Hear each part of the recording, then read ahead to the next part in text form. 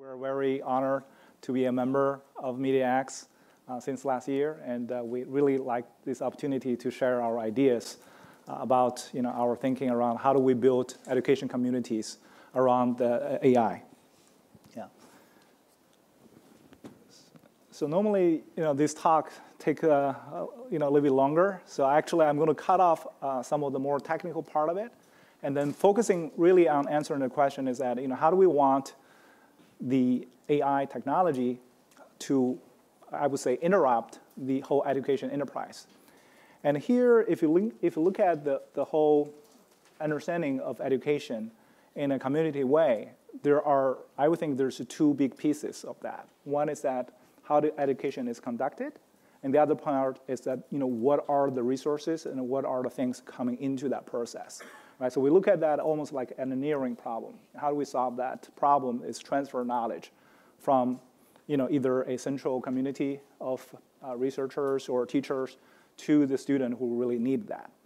And what we see is that the future for the education technology is not just follow the original footsteps of what we call a factory model of education, but really to engage in a very different way. And that is where AI comes in. So when we look at that, we see there are two key things from the AI's perspective, right? Why do we really even want to use AI in education? And what are the roles and what are the key processes that enable that? So if you look at the traditional way of how technology, AI is part of that, is applied to education, we look at this is a model where we're talking about the different type of impact that education is impacted by technology such as AI. There are 4 levels. The first level is what we call substitution, and the second level is augmentation. The third level is modification, and the fourth level is redefinition, right? And what we see is that AI, in that process, need to play a role of redefinition. And that is our whole promise of our whole company, and also that how we approach this problem. So why do we do that, right? So if you think about the traditional way of education, it's pretty much a broadcast type of model, right? A teacher, sit in front of the classroom or stand in front of a classroom and then basically broadcast the knowledge, and then the students receive that in a very, I would say, consistent way, because the single teacher is hitting in the same type of speed for everyone, right? So whoever is listening to that is going to receive that pretty much, passively. And also, in terms of the receiver, no matter where their starting state or no matter where their, difficulty or their learning speed and so forth, they're going to get the same information in the same way, pretty much. And we see that as not a very effective way of learning. We see that the true education probably should be done in a much more active way, where you're going to receive a lot of feedback. Also, the speed of the delivery of the knowledge need to be corresponding to what the student needs, right? So that is going to be a very different model. We call that it's a learner-centric model. And traditionally, it's this teacher or content-centric model, right? So that's why we see a lot of inefficiencies.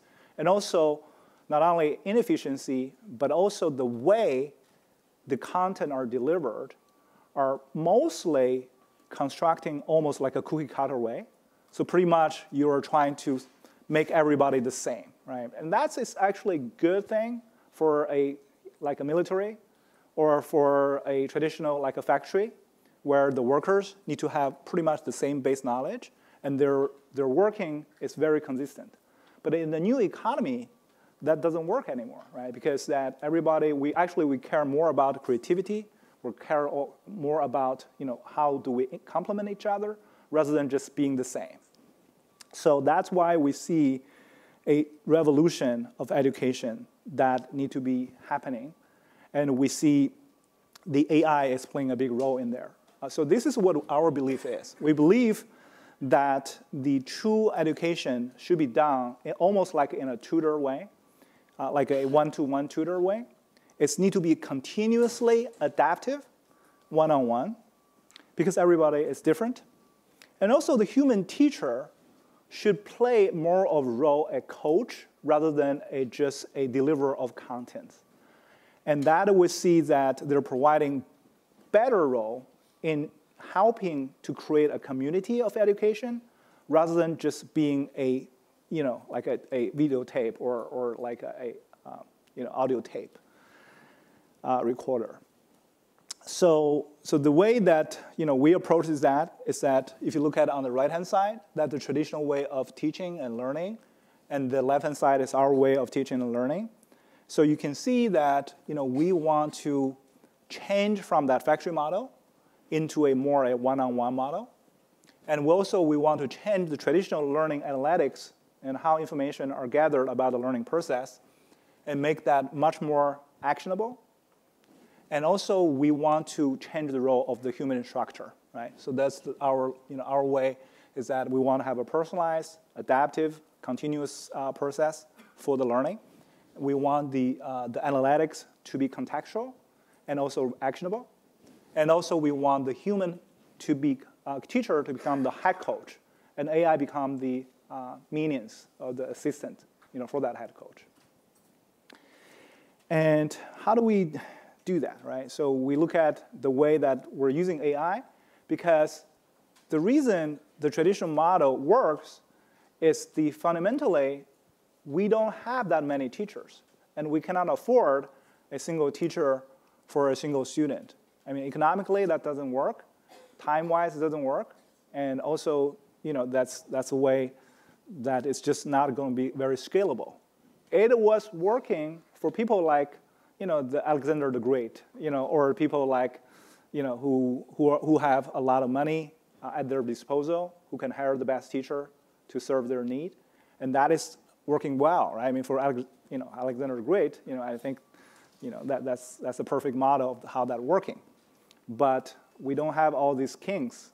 We have a lot of kids who are actually in this community where the people who actually need the most about this type of instruction are the people who are the poorest and lagging behind, right?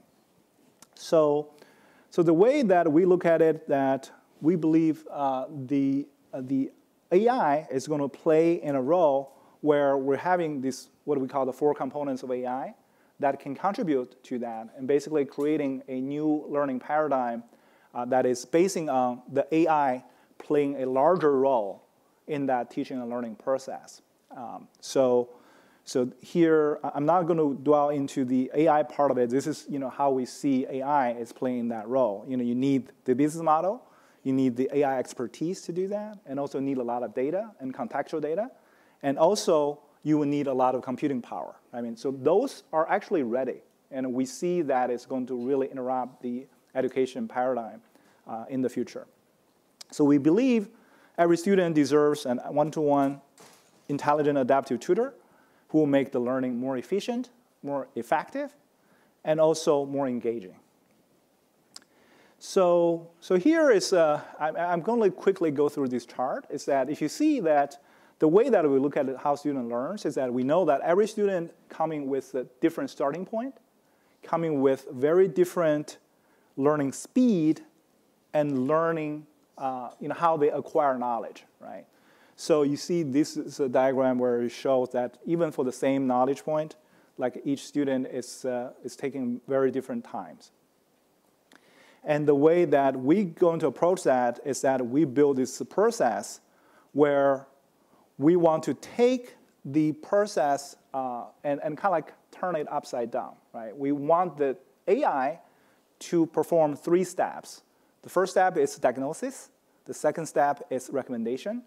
And the third step is interaction, right? So if you look at this model, the first 2 steps is happening at what we call the outer loop adaptivity. And the third step is in the inner loop adaptivity. So in both inner loop and outer loop, the AI is going to basically diagnose the student, understanding what their weakness and what they need the most, and recommend a personalized learning pathway as well as content for that student. And once that recommendation is done, and then go into the detail, and then you can actually approach that student and giving them more targeted remediation and support. So I'm not going to the diagrams for those architectures and so forth. We can definitely take that offline if people are interested. And the way that we're approaching that, we're using different machine learning models and AI techniques in different levels. On the outer loop, we're using a lot of the knowledge graph-based adaptivity.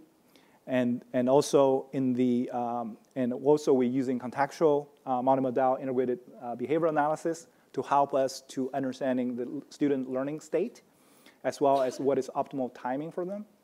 And also, we are using the inner loop adaptivity using cognitive simulations and collaborative design, right? Because we think that we really want to give the time back to the student so that they can engage in more meaningful and more productive type of learning, right? Those are the learning like a project-based learning or challenge-based learning, where currently the students don't have those time, right? Because their time are all burned, especially in K-12, learning those kind of like what we call knowledge, right? And that is, we see that is not adequate, and they should be actually taking a lot shorter time acquiring those by using AI in a one-to-one way and getting the time back and then be able to support them to do more meaningful social-based, collaborative-based, and also challenge-based learning.